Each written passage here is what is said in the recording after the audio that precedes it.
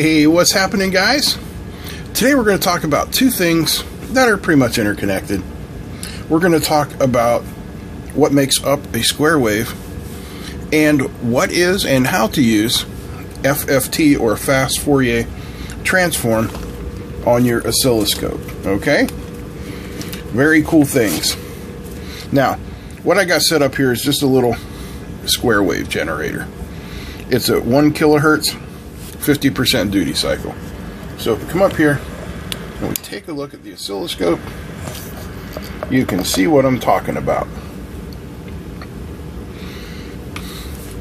There's our square wave. 1 kilohertz frequency. Very simple. But what is a square wave? When we think about a square wave in regards to electronics, we think it is a series of on, off, 1, 0, true, false, with a instantaneous rise and an instantaneous fall from one state to another. But theoretically, and when you dive deep down into it, a square wave is a sine wave at the fundamental frequency, which is in this case 1 kilohertz, and all of the odd harmonics. That means other sine waves, since this is at 1 kilohertz, the odd harmonics will be at 3, 5, 7, 9 kilohertz, and goes on in perpetuity. But the scope itself really can't show you that, because the scope itself shows data, voltage in the vertical axis over time in the horizontal axis. It has really nothing to show you the frequency domain. This is called the time domain. That's where FFT comes in, fast Fourier transform. So if we bring up our math menu and we select the fast Fourier transform, I'm going to set my center frequency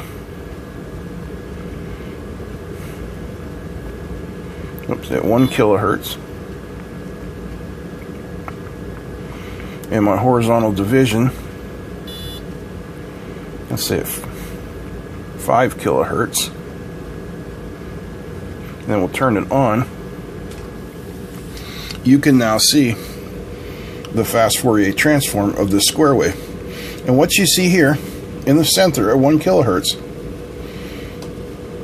is our fundamental frequency. And these things that you see here, well, those are the harmonics. So what you're looking at now is frequency in the vertical axis and amplitude in dBm in the vertical axis. And that is 10 dBm. Let me see if I can adjust that. Okay, so now we're looking at 5 dBm in the vertical axis, and a difference of 3 dBm is either double or half the signal. So there's our primary at 1 kilohertz, and then 6 dBm down is our second at 3 kilohertz. So it is 4 times smaller than that. As you can see, each one gets smaller and smaller and smaller as we go down. Each one of those is a sine wave of its own frequency interpolated with the fundamental frequency. So that's why when we did that video on how to turn a square wave into a sine wave, we used an RC filter, a low pass filter. We're going to do that again, and I'm going to show it to you. Watch this. Let's hook up our low pass filter network here. Just connect the probe, and then we'll connect our ground here, and our signal input at the first RC, which an RC filter is simply a resistor and a capacitor going to ground. We have 3 resistors hooked up in series, 3 capacitors hooked up in parallel with them. The resistors are 1K, the capacitors are 0.1 microfarad. The higher the frequency, the smaller the capacitor. If you have it wrong, you won't get anything at all. Okay, so you remember what the square wave looked like. So now I'm going to hook this up. And let's go back up and take a look at the scope. And what you see now,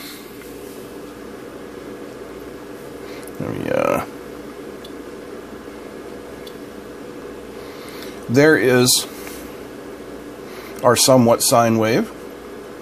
I know it's not beautiful. And if you look at our FFT now, all you are seeing is that fundamental. If I go down here, I change the scale. So now we're at 10 dBm per division. So there is our fundamental, and then 10, 20 down before we hit our next, or even our first harmonic. So what we're seeing now is an incredible attenuation. So those basically are gone. And what we've done is we have attenuated or filtered out all of those extra sine waves, and all we are left with is the fundamental sine wave. So that is one of the ways you can use FFT in your scope, is to look at signals in the frequency domain as opposed to the time domain.